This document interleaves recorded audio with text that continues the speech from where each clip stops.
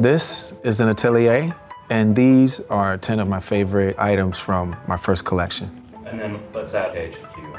I was gonna say, and by the way, I'm Pharrell. The way that I design, the way I've always designed is from the perspective of the consumer. And it's interesting because I have specific tastes, but at the same time, I also want it to be a bit democratic, you know, like a fragrance. It's always gonna smell different on someone else. The balancing act there is like what moves me, but at the same time, can't allow another person and this particular item to take on a life of its own and an identity of its own. These are the millionaires. We started working on them, and I may be wrong, but I think it was the end of '03, and they came out in '04.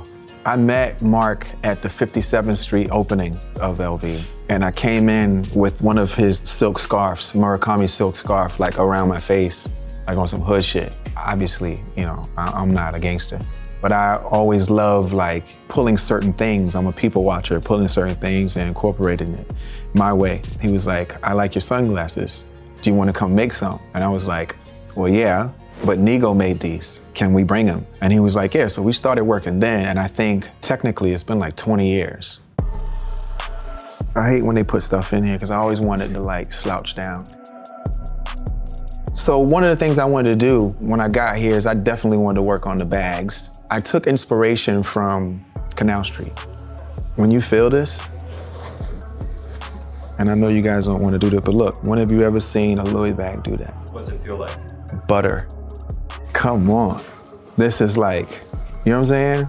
It's a different vibe.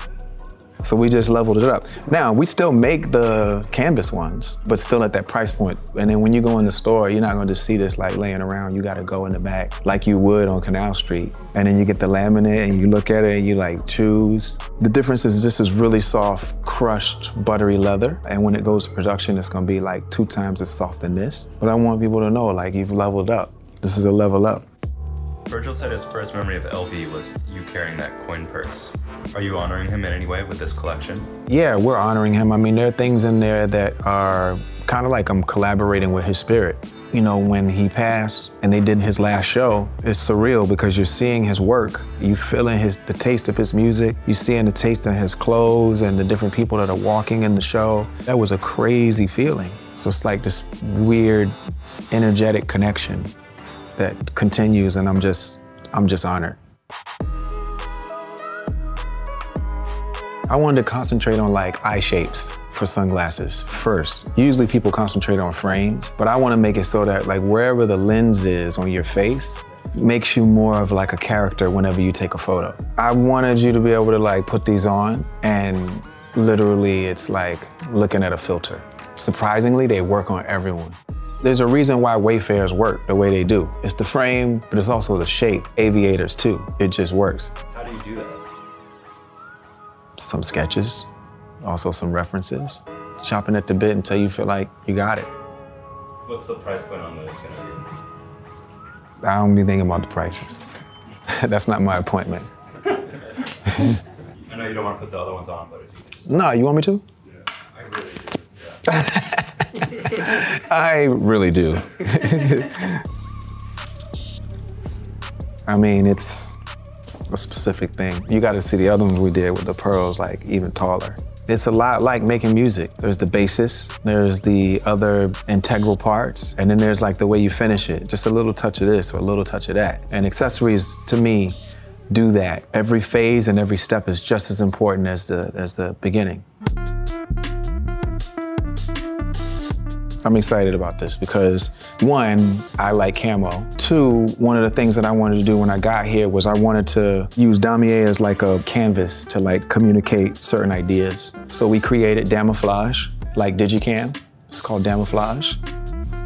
Damier is the chessboard pattern that you see on LV products sometimes. It's like actually more classic. And so I wanted to bring it back and do it in a different kind of way. This one is mine. It says the sun is shining on us. But on the back of all the other ones that will be commercially available, it will say lovers. I just wanted to give love and respect back to a city that has been showing me so much love for like 30 years since I've been in the music industry. Never ever dreamt that I would ever be able to touch the Eiffel Tower, and the idea that like some of my friends are giants here and they've been holding me up for so many years. When I got this appointment, I'm like, man, I gotta give back the love, because we want you to be very clear that this ain't no war. This is the exact opposite. This is love. It's love standing here. Just like a big overcoat and damier, but just the vibe though, bro. I don't know how anybody else starts, but I like silhouettes first. The details were very important to me, working on all the key components, trying to raise the bar for the codes.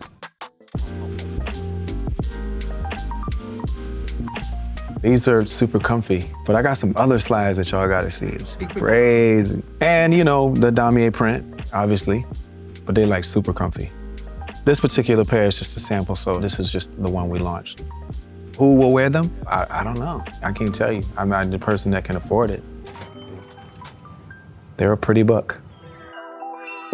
I design and create and aspire for the person who is the customer, right? Someone that has disposable income. They probably go to like celebrations and events. I want that category to be like a lifestyle.